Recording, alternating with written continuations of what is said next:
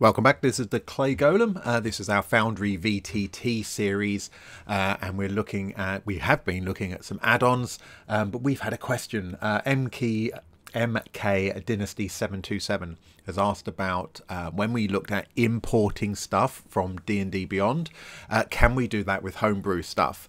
I've not done it. So let's find out. Let's give it a go. That's the point of these videos, to try things, work out what we can do, what we can't do, what works well, what doesn't. We haven't seen this map before. It's a Sword Coast map. I've just been extending in the background. You don't need to see me build every single scene for everything, but I've been extending some of my scenes and I wanted to bring in a full high-res map, so that's why we're looking at this. On the right hand side, I have opened the compendium for D&D Beyond, and I've gone to the items tab, which is here right in the middle. So just show you, this is the normal stuff for items that we have in the compendium. So the reason why I'm doing this is because we're going to try and import some stuff from D&D Beyond that includes some homebrew items and stuff. So in theory, they should end up in this list.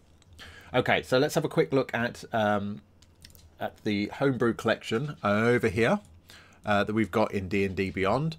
And there's a few things, a couple of rubbishy things I just chucked together myself. We've got some an item, we've got some spells, we've got a monster in here that's just thrown together just for the purposes of seeing if it works. And also you can see there's some here that are items that other people have put together that I've added to my personal compendium to see if they come over.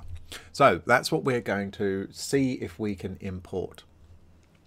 So we know our compendium items, we've got that list up. Those aren't in there at the moment. We can just check that first item is ebony and ivory.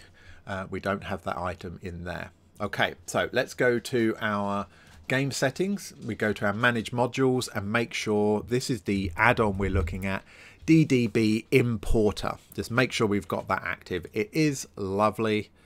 We can save and come out of there.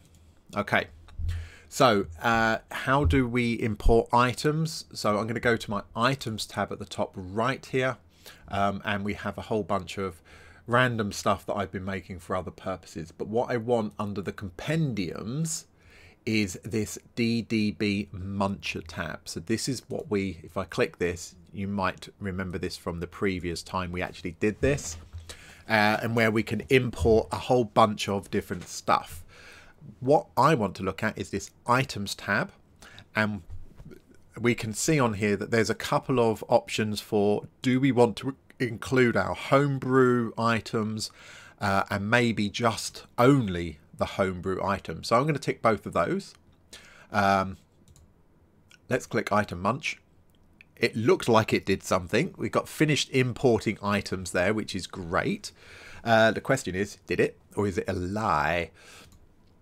Now what we have to remember is we're not looking at the SRD content, we're looking at D&D Beyond, because that's where we're importing from. So again, if I go to this items tab and bring this up, I've still got my ebony search in. And absolutely, so the items that I had in my homebrew was ebony ivory, which has come in straight away. A penny for your thoughts, which is a spell. Avid's ring, which is right here. We've got that one as well. And the rod of ultimate rulership. So if I just type in rod, there's going to be loads of them. And here we go at the bottom, rod of ultimate rulership. So that's really good. That was really, really easy. Since we did the initial, the DDB imports, it's linked to our account. We can just bring those in. So I've not actually looked at this item, but just clicking on it, we can see we've got our description that's all brought in, the details. So it's a simple melee weapon, magical, activation costs. It's got its damage of piercing damage, etc. With no effects on there. So that has absolutely brought that in just as we hoped it would. So the answer to the question is, yeah, we can bring in homebrew, although we've only looked at items. So let's go back to the muncher and go to the spells tab. Again, we've got those options for include homebrew or only homebrew.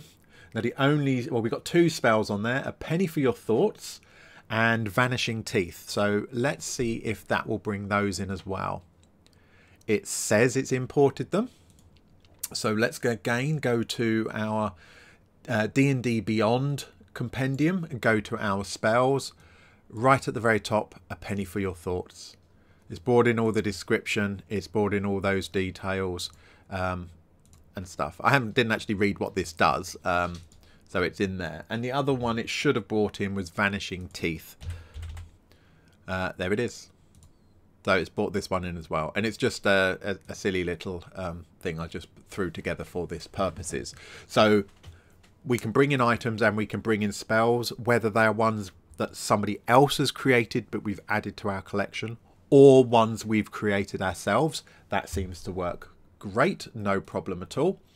So spells, items, good. What about monsters? So we've obviously got our monster list here. Open this up, which is empty. Now we did say that monsters is one of those, to pull in all the monsters is one of those things that's locked behind the Patreon supporters thing. So this chap would like you to be a patron and obviously, you know, earn a few pennies for the work that he's done on putting all this together. And in that case, include Homebrew Monsters only. In theory, that should work. I'm not a patron, so I can't do that. But considering the other two bits work perfectly well, there's no reason for me to think that this doesn't. So I think it's happy to say that that kind of answers that query. So MK Dynasty 272, apologies. The answer to your question is yeah, you can. Smash it out the park. Brilliant. Thanks, guys. Just a short one. Bye.